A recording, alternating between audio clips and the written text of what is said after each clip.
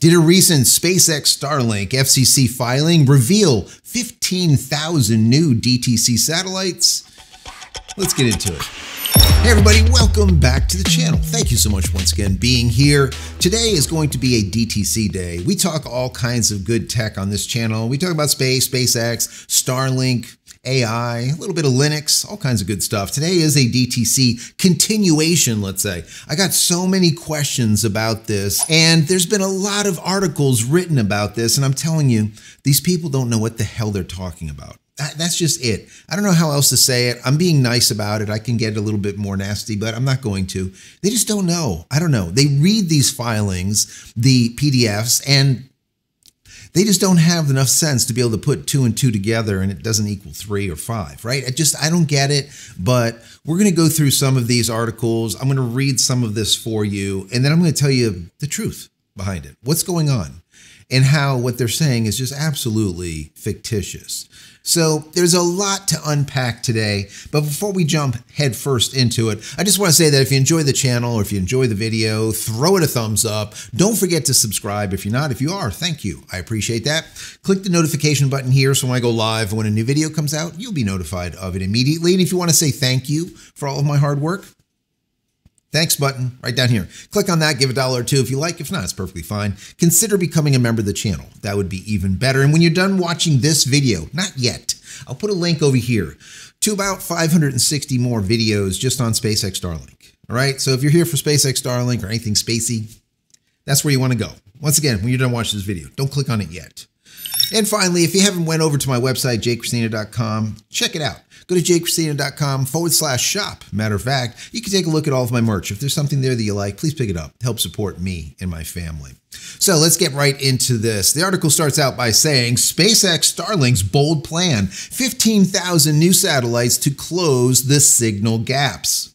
SpaceX has filed with the FCC to deploy up to 15,000 additional SpaceX Starlink satellites, aimed at expanding its direct-to-cell service so that ordinary smartphones can connect via satellite without needing specialty gear. Well, that's kind of half true. We'll get into that in just a minute. You can connect with any modern phone, let's just call it. Modern phone, 4G, 5G type of thing, you'll be able to connect with your phone, which is really kind of cool if you think about it. The move follows SpaceX's acquisition of wireless spectrum from EchoStar in a deal worth about $17 billion. $17 billion, guys. That breaks down to about, I think it's about 8.5 billion in shares, 8.5 billion in cash. That's 17. But then I think there's an extra 2 billion that they're taking on, let's just call it debt.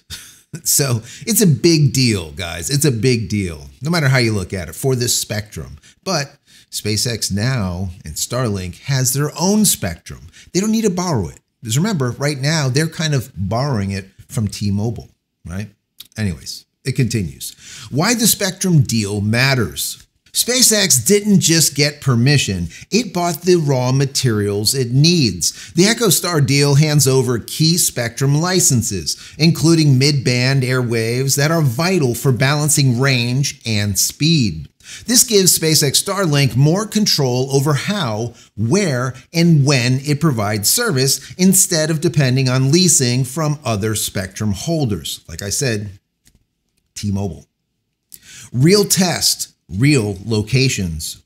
It isn't speculation. Ukraine Kyivstar operator ran one of the first field tests of direct-to-cell service in Eastern Europe, using standard 4G phones to send messages via SpaceX Starlink satellites in a rural region. No special hardware required. That test is expected to lead to a commercial rollout of messaging service by Q4 2025. Meanwhile, the information reports that SpaceX plans to bring trials of the new service on the acquired EchoStar spectrum sometime next year. That's very important, guys. Remember, I did a video about this a couple of videos ago, and I talked about them creating a chip with Qualcomm, some other companies. That chip is designed to be able to communicate from phone to that new spectrum that will be on those satellites. Very, very important. They're saying by sometime next year. So they're expecting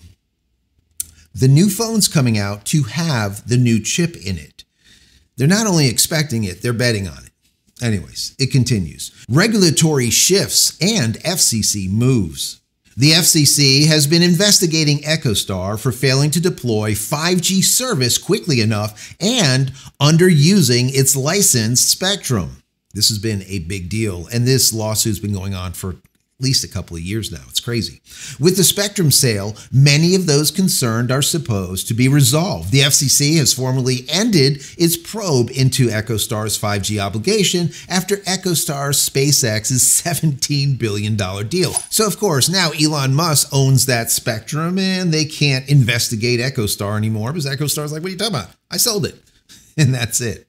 Challenges in orbit and science concerns. Sending 15,000 more satellites raises the risk of orbital congestion, collision, and interference. Astronomers are already sounding the alarms over unintended emissions from existing SpaceX Starlink satellites in frequencies used for radio science. These emissions can distort or interfere with sensitive instruments, potentially impacting scientific research that rely on weak astronomical signals. Regulators will be watching closely. Studies have detected unintended emissions from SpaceX Starlink satellites in protected radio frequency bands used for astronomical observations. Well, this has definitely been the case. There has been some bleeding, and I know that SpaceX has been trying to address any of those bleeds, but it's not as bad as it sounds, let's just say. What happens next? SpaceX still needs FCC approval for the satellite deployment plan. After that, it's a matter of manufacturing, orbital launches, and working out partnerships with carriers and governments. Industry watchers expect to see incremental rollouts beginning perhaps in 2026, scaling towards more widespread availability by 2027 as infrastructure and regulatory permissions come together. So, this sounds great. And when you take this for face value, you think, oh my God, they have filed, they, being Elon Musk, SpaceX Starlink, has filed for 15,000 new DTC satellites. This is going to be massive. Joe just told me just a couple of videos ago that DTC is going to be taken over and Elon Musk, SpaceX Starlink is going to be like the fourth carrier. What's going to happen when there's like 15,000 more satellites? Listen, guys, these people don't know what the hell they're talking about. And when they read the PDF, the actual filing, they just don't understand it. They don't understand it. They can't see the forest from the trees, let's just say. All right, they don't understand some of the terminology. What exactly is a next-gen satellite and a version 3 satellite? Are these DTC? Are they not? They don't really know. So, let's just do this logically. All right, let's just do this logically. Currently, there is 655 DTC satellites on orbit. There is 7,400 and I think 30. Let's call it 7,400 satellites that are the actual version 2, version 1.5, and version 1s. So the actual internet satellites in comparison to DTC, which is the direct-to-cell satellites, the ones that communicate with this. So let's call it, let's round it off to 10%, right? So you got, let's say 7,000, you have close to 700 of the DTC. So if their logic was correct, which is absolutely not, if they were to put on orbit another 15,000 DTC satellites, and that would be 10%, that means that there'd be a totality of 150,000 SpaceX Starlink satellites. And we know that Elon Musk over the years has said, we're looking for about 42 to 43,000 in totality. So where's the math? And this is the kind of stuff that happens, right? But that's what I'm here for. Right? So the bottom line here is, yes, there's 15,000 more satellites that they are requesting to put on orbit from the FCC. But they're not DTC satellites. Probably 10% of them are. You know, so if it is 15,000, 10% of that would be 1,500. When they put 15,000 more up there, there'll be 1,500 more. So let's just call it 650 plus the 1,500. Let's call it, let's say 2,100, 2,150 in totality. That's still a ton. That is a lot, guys. It is a lot. Now, is it the 15,000? It's 2,100. It's not 15,000, but still 2,100. Think about this, 2,100 satellites that have eNode Bs built into it. And eNode B is basically the modem that converts one of these satellites into a cell tower. And instead of at like 540 kilometers, they're sitting at like 300 and some kilometers, 320, 330, right around there. So they're closer. So you get lower latency, you get faster speeds. Their end of life is probably sooner because there's a lot more atmospheric drag. We don't have to get into all that. So the bottom line here is, yes, the FCC did receive a filing for an additional 15,000 satellites, next generation version 3 satellites. Those are the satellites that the Starship will be placing on orbit. And some of those will be DTC. That's what they don't talk about here. Now, what is the difference between these version 3, or as they call them sometimes, next generation satellites? Well, the capacity. The downlink is like a terabit and the uplink is like 160 gigabits. It's just a ton. It is absolutely a ton. These things are massive. There is additional beamforming going on. They are the equivalent to like 10 or 15 of the current satellites that are on orbit. So for every one, figure about 10 to 15. Let's just use 10 as a number. So if they launch 100 of the new satellites, it's the equivalent to what? 1,000 of the old, maybe 1,500, somewhere on there. Okay, so it's a big deal. So when we see 15,000 of these new ones, you can do the math.